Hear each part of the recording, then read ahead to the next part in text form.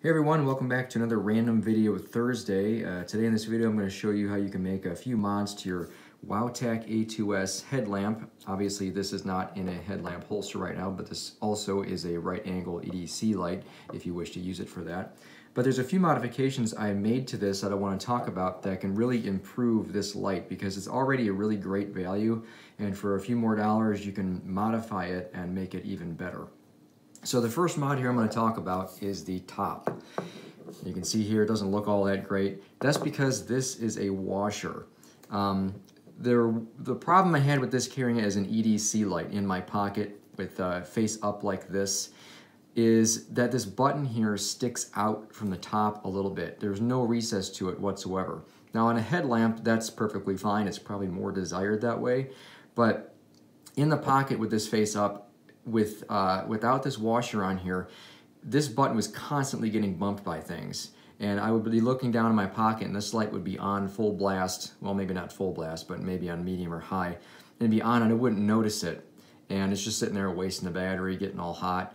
So what I did here is I just took this washer and I used some JB Weld epoxy and epoxied it to the top, and it fits perfectly on here. Now this button you can see is recessed. I cannot turn this light on by hitting it. Before, if I were just to touch this button, it would turn the light on. Like I said, as a headlamp, that's really desired for it to be easy to turn on with a button you can feel and easily push. But if you want to make it more versatile and carry it in your pocket, and you don't want to worry about bumping that switch, this is almost necessary. Now I can still hold this here and click that button pretty easily. You know, your fingers are kind of rounded and they push into things. You know, this doesn't feel unnatural whatsoever. It still works. Now, as far as the size of this washer goes, I'll save you a little time to try to figure that out. This is a 14/16 inch diameter, and the inner hole is a 1/2 inch hole. One thing I did do is that the inner edge of this hole on the other side of this washer, I kind of filed that out a little bit to form to the contour of the button, because if I didn't, this would be sticking up just a hair, and I didn't want that to be pushing on the button whatsoever. Now, it wasn't a problem for me. I'm kind of a perfectionist when it comes to that stuff, so I made it a little bit easier. You don't have to do that, but that's what I did. I also painted it, obviously, and the paint's already peeling off because it gets bumped a lot when it's in my pocket. I'm a technician, and I use a flashlight every single day, and it's part of my one of my main tools I use. It's very important. So on to the next mod. This isn't really necessarily a mod, but I bought a pocket clip, and this is from an H2R, an Olight H2R headlamp. And I like this because it's a deep recess, and if you're going to carry it in your pocket, you don't want the head sticking out too far, because this is such a short light that this tends to want to peel out of your pocket if it gets caught in something easily. So the deeper it is, the better, but not so deep to where you can't really grab it. So there's not really a whole lot more to say about that. I mean, it is reversible. The clip itself is reversible. You can mount it either way, in or out of your pocket, upside down, right side up, and then you can flip this over, because this will also fit down here in this slot if you want to turn it over and carry it the other way. So that is kind of like mod number 2. The lens now. One of the things that I did a review for about this light, and one of my complaints is that it has too much throw to it for a headlamp. You know, I can see if you're using this headlamp as, you know, if you're running or jogging or biking and you're moving fast and you need to see further ahead of you, that's fine. But for most people who use headlamps, they're not moving so fast where they need to see 150 feet in front of them, unless you're driving a car. So one thing I did to modify the lens here, and this is really, really simple. You get yourself a bottle of this stuff, or a spray can of this. This is frosted glass Rust-Oleum paint, and you spray this on any glass surface and it will basically look frosted. So what you can see here, if I hold it up a little closer, you see right around the edge of that, I sprayed the whole lens. Now if you're using this solely as a headlamp only and working in close proximity, I recommend just spraying the whole thing and leaving it completely sprayed. That will diffuse the light in 180 degrees out from this light, and it won't have a hot spot. It'll just make everything glow and light up evenly. Now, if you're using this for an EDC light, you're carrying it on you and not using it as a headlamp all the time, but you still want to use it as a headlamp, what you probably want to do, kind of like what I did here, is the center of this lens. Scrape away a little bit of that frosted paint that you put on there, just so you can see the diode in the center, and that will give you a little bit more projection and still get a broad beam to it. Now what I did is, because I mainly carry this as an EDC and I don't really use as much as a headlamp, I scraped away almost to that edge right there. If you can see, there's only like maybe 1/8 of an inch on that edge. So that gives me a little bit of projection, or a decent amount of projection, and I still get a little bit of glow. So if I was to hold this up, you probably won't be able to see this too well on the table. No, you're not going to see it too well because that's not the way the camera exposes it. But if you, in person, if you hold this up against a wall, you'll still see a spill going at about 180 degrees out from this light, maybe 175 degrees. So when you have this on your head, if you're going to use it on your head, you'll still get a little bit of better spill, and it'll cover more close range. If you don't have that ring on there like I left here, you're going to get a really tight beam, and it's not going to work well for close proximity. I mean, it's not going to light up things unless you're aiming it directly at something, and it just doesn't really work great for that. So you can play with it, spray paint that, and then scrape off in the center. If you need a little bit more projection, scrape off just a little bit more, and that's how you can do that. Now the final mod to this is something that I find it just makes this, it just completes everything. Now, the bottom of this here, you probably noticed this, and you're probably asking what this is here. So what I did is I went to Home Depot. You can get these online too. I got these neodymium magnets. I think I pronounced that right. I always pronounce that wrong. But I got these magnets. These are 3/4 inch rings, and it doesn't really matter that it has a hole in it. As a matter of fact, if you can find 3/4 inch ones that are just flat discs without a hole, that's going to be better because it's going to give you better holding force. These are just the ones that I picked up, and I kind of wish that it was a full flat magnet after testing this out. It holds things very well. I'm going to talk about that in a minute though. So these are ring magnets, and they are separated when they come in the package by, see that little black disc in the middle there? That's a piece of plastic that separates the magnets, and you're going to use that for this mod too.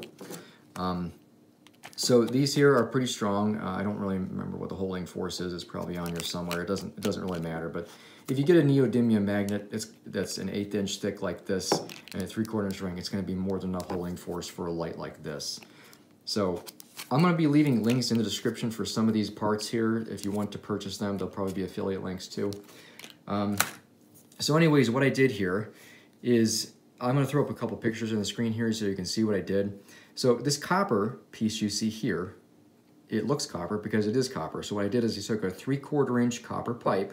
I cut a little sliver off of that pipe, and it's just a little bit bigger, a little bit thicker than the magnet. And that plastic ring that you see here that separates these magnets, I used that and I put it on top. So what I did is I took some of this JB Weld epoxy. This is the fast setting stuff. And I've used this for a lot. This is a really great epoxy. So you take that, you file down the top of the light, and you file down any contacting surface where you want it the epoxy to stick to, just so you can rough it up a little bit. And then you'll take that and you'll stick it on there. Then you put it inside of that ring, and you'll stick the magnet down there as well, and you'll take that plastic ring that comes within that package and then stick it on top of that, smear a little epoxy on there, and then come back later, sand it all down, file everything down so it has nice smooth edges. And then what I did for this light is I didn't paint it black, although painting it black probably would have looked a little bit more like its original. I just put some clear lacquer on it. Not clear lacquer, clear enamel. And it just basically protects everything. It makes it shiny, and it'll make the copper stay nice and copper looking without it oxidizing so much, although it probably will peel off. It'll mount sideways, no problem, but it's to the point where if you were to bump it, it will fall off.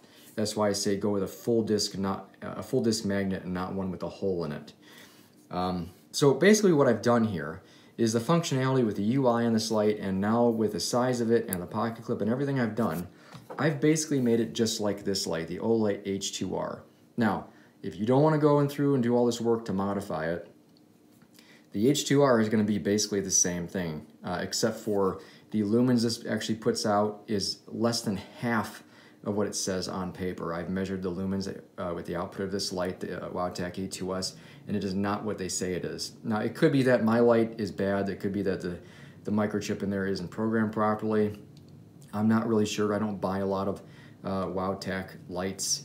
They are a lower end light. They're still good quality light and great value, but the problem is that for this light, in mine in particular, I'm not speaking for all of them, the lumens that it puts out for low, medium, and high mode is not what they say they are. The turbo mode on the Wowtac A2S is the same visibly as the high mode on the Olight H2R when I compared them visibly. But as far as measuring them with the meter and putting it in a lumen tube, as I call it, this here was not putting out what it was supposed to, what it says on paper. If you like all the mods to this light, you can get the Wowtac H2R. It's a discontinued model now. I'm not going to do a whole review here or comparison and no beam shots in this video, but this has a magnetic base on it, this has the clip on it, and this has a, even though it doesn't look like it, this is a recessed button. I can't turn that on by tapping it. You have to push on the top here. It is slightly recessed under this rubber here, and it has a TIR optic, and that diffuses the light very nicely and still gives it some projection. Basically the same thing as I try to attempt doing here. So everything I've modded here, magnetic base and everything, is already on this light, but you're really going to pay for it. This is really expensive. I'm not like a flashaholic or anything, but when I want a decent tool, I'm going to go out and buy a tool that I like. I'll still be using this light, it's just a secondary light.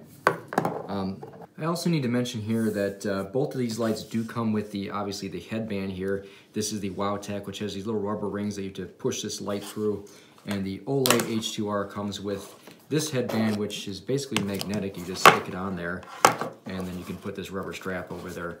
But what I really want to mention actually is the reason why I did it this way, the reason why I recessed this magnet inside this ring and put the epoxy around it and then put the plastic over top of this, is because if you were to drop this light, neodymium magnets are very brittle and they break very easily. So carrying a light all the time, especially every day, it's very often you will tend to drop a light. So if that lands on that, you could break that magnet very easily. So yeah, you could just take this magnet and epoxy it right on the bottom of the light. Probably give you a little bit better holding force too, but that's not going to be very good when you drop it and break it and have to do it all over again. So what I did is I just recessed it, and that protects it. So if I was to drop it like this, especially with this plastic ring there, that's going to hold everything together and protect it better. Okay, so far as the magnetic holding force of this that I made for the bottom of the Wowtac A2S, there you go, it clips right to it, it holds on there. So it's got good holding force, but if I was to tap this, it's going to fall off if it's completely sideways. Now upside down, hanging it upside down, that's not going anywhere. That's got a lot of holding force like that. Same thing for the Olight H2R. It's about the same. It's maybe just a tiny bit stronger, but I can easily knock it off. Same thing there. So the holding force is about the same. That's why I say go with a full disc magnet, not one with a hole in it, so it gives you a little bit more holding force. So that's it for this video. Hope that was helpful. Please do not subscribe to my channel for this video. This is not a regular video that I post. This is just something I wanted to do on a random video Thursdays. I don't very often post a video on Thursdays, especially I don't very often post videos with stuff like this. So if you do like this video, just give it a thumbs up, but don't subscribe for this because this is not my normal content. Thanks for watching.